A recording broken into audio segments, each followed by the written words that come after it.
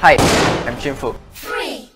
I like camera operation the most and video. Basically, last time I thought taking photo and video was very easy.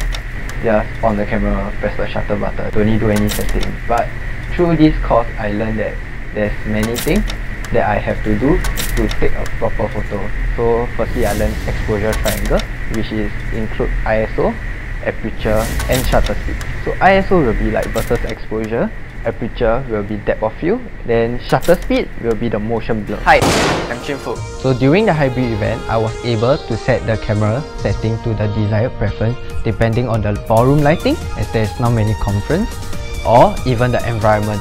I think that using this feature on the camera, I was able to get the best quality of video or image that I want, or even client wants.